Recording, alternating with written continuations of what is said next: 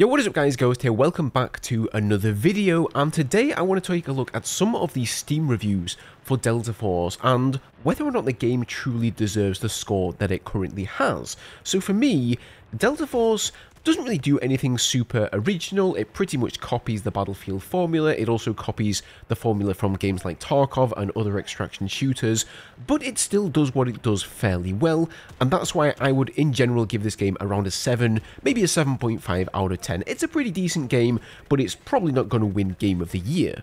However, if we go and take a look at the Steam reviews, I was surprised. I expected this game to have maybe a 70 to 80% positive review score, but what I found is that it actually has a mixed review score, at the moment sitting at 58%. It has slightly increased since I looked at it yesterday, then it was down in the low 50s, but why is that?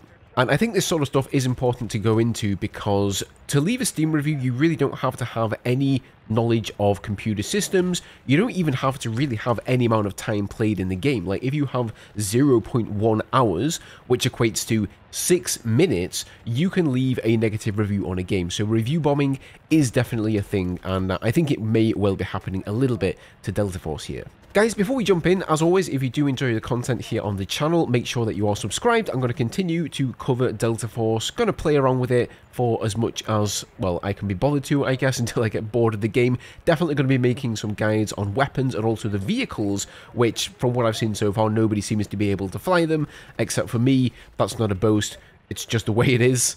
So stay tuned for all of that here on the channel. Okay, so let's hop over to Steam and take a look at the review section here. As I mentioned, the game at the moment has 57 positive reviews, and a lot of the top reviews here that you're going to see, which are based on how many likes those reviews get, are due to the anti-cheat being installed on your system, which works at a kernel level and is not removed when you uninstall the game. Now, is this really as big of a deal as people are making it out to be?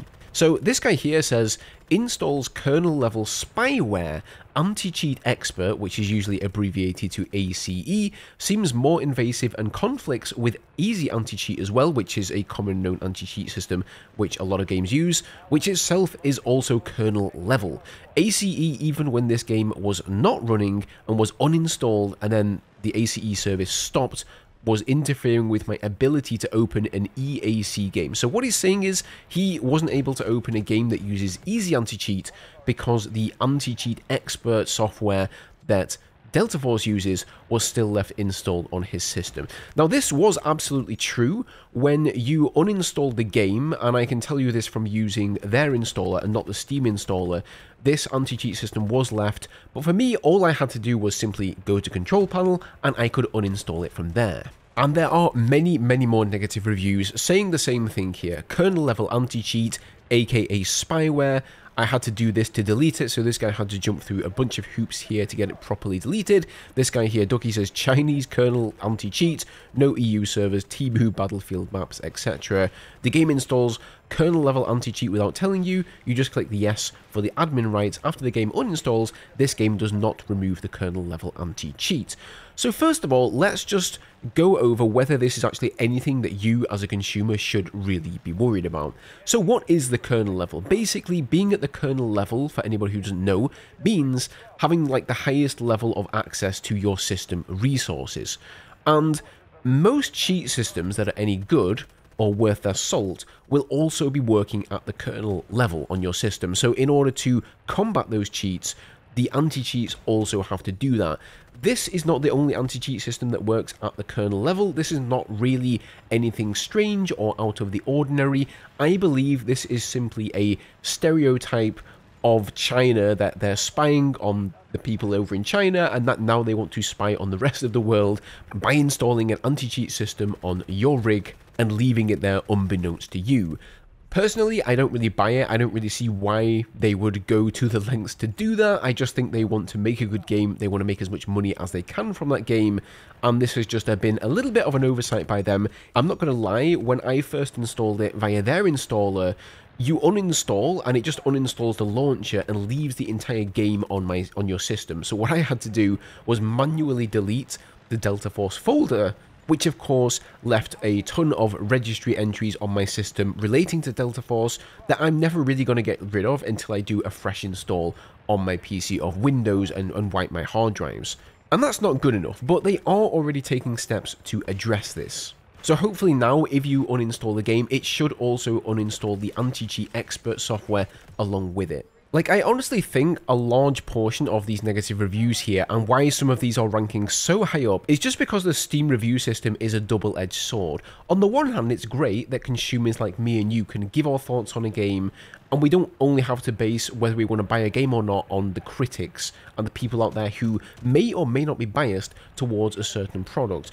But on the other side of things, this also means that somebody, like this guy, literally has 0.2 hours in the game. So this negative review is solely based on the fact that he uninstalled the game and it didn't uninstall the anti-cheat. It's nothing to do at all with how quality the game is, whether he had any fun in the game. And this has like thousands of upvotes at the moment, which is why it's sat at the top. And again, just to show you just how ridiculous the review system can be here, here's somebody that gave a positive review.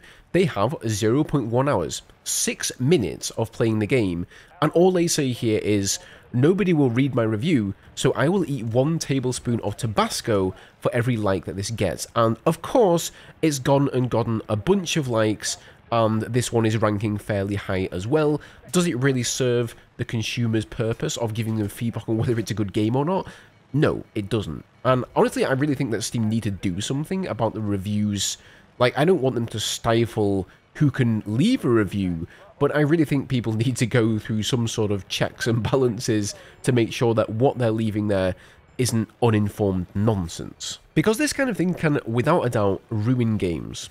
Now, that's definitely not the only reason that people are giving downvotes to the game. So, for example, this guy here says, biggest industry plank game I have ever seen, has almost nothing to do with the classic Delta Force games. There is going to be a remake of the first story, but other than that, it's Delta Force in name only. And, you know, I guess that sort of thing is like a fair review. He only has, again, 0.2 hours, so he's only played it for around 10 minutes, 12 minutes or so. But he's not wrong, right? It's probably not similar to the old Delta Force games. But then again, that's completely forgivable in my eyes because the old Delta Force games released literally decades ago, and it's 2024 now. So, in hindsight, does this game really deserve these negative Steam reviews, and is the game worth installing?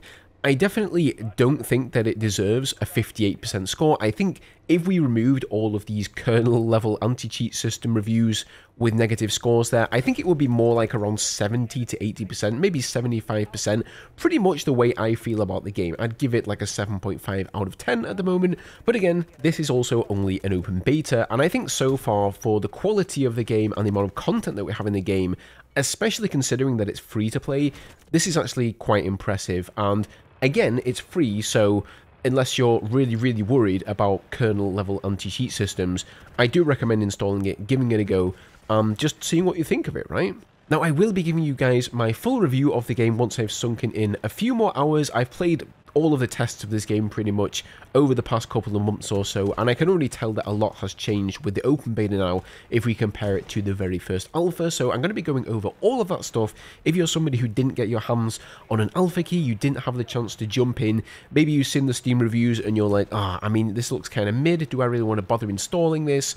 I'm going to go over all of that in a separate video, so make sure that you are subscribed, guys. Let me know in the comments, of course, how you've been getting on with the game. If you're already playing, let me know what you think about this whole scandal, if you want to call it that, with the anti-cheat system. I want to apologize for my voice as well. I am absolutely chock full of a cold at the moment, so apologies for that. But otherwise, have a great day, guys, and I will see you all in the next video.